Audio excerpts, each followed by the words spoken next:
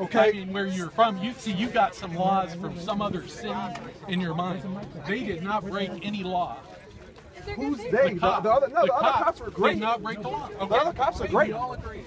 No law was broken. Hey, McKinney cops, McKinney police officers, they're fantastic.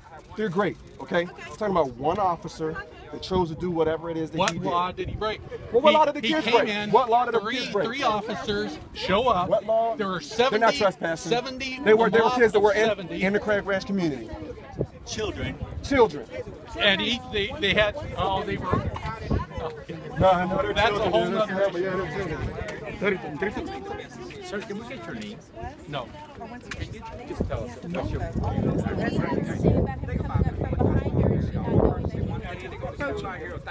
You know, I didn't actually see that on the video. That's an interesting interpretation. I haven't heard anyone else talk about it. Me and my friends have been talking about it on a feed for a while because we hear this side of the argument. So we just want to know what's now, did you see the Twitter video of the beating that was taking place by the guests there for the homeowners? Did you see the homeowners also scream racial slurs at them before that even occurred? No, that actually wasn't on the tape. It was there, ma'am. There was a full tape I'm the day so sorry. of. We didn't know that. We didn't see any of that. I do apologize.